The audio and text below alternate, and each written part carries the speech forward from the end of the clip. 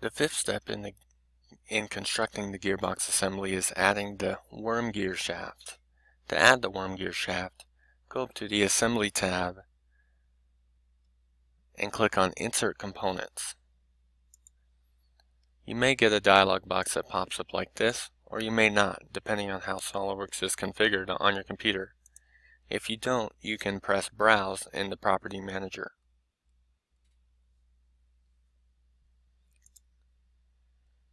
Find your worm gear shaft. It should be 213A104. Double click, and now at your cursor should be a graphics preview of the worm gear shaft as you prepare to place it into the graphics area of the assembly. If you don't have a graphics preview, then go over to the Property Manager under Options and click the box for graphics preview. As far as placing our worm gear shaft in the assembly, you can left click anywhere in the graphics area to insert the component. If you left click and drag, you can move the component. If you right click and drag, you can rotate the component. In order to constrain this worm gear shaft to the rest of the assembly, we need to use something called mates. You'll see down in the task pane that it says our assembly is underdefined. Now that usually is something that's reserved for sketches. We fully define sketches. But SOLIDWORKS uses the same terminology, the same language, to describe how an assembly is constrained so that we can know if our assembly is fully constrained to the point where nothing is allowed to move, or if it's still underdefined and we need to add mates to fully define it. To find the mate command, go to the Assembly tab of the Command Manager. It's right next to Insert Components, and click Mate. First, we'll add a concentric mate between the cylindrical portion of the shaft and the inner diameter of the side cover.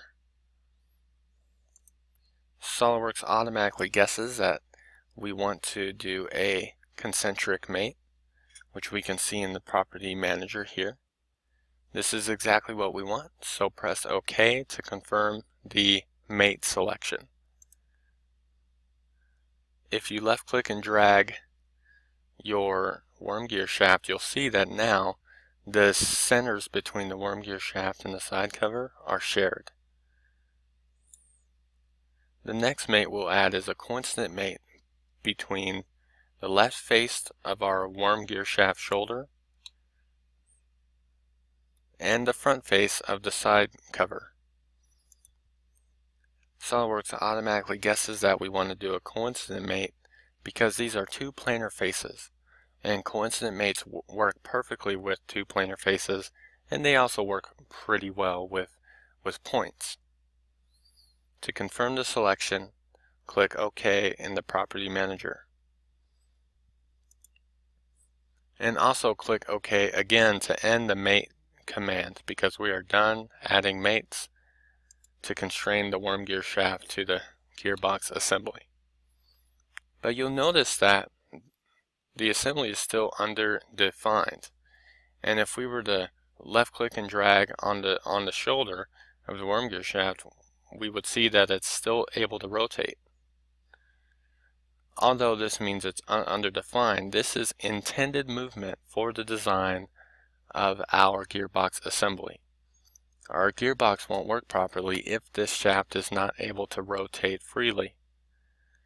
That's why this shaft is able to rotate freely, and our offset shaft is also able to rotate freely.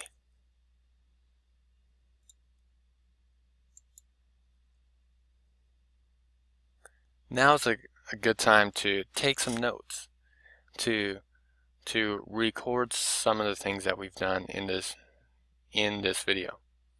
I've prepared a Microsoft Word document for you to look at to get some ideas for notes to write down based off what we've gone over in this section.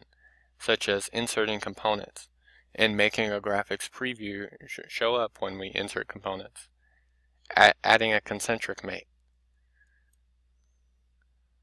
as well as adding a coincident mate, and why we left our worm gear shaft free to rotate in the assembly.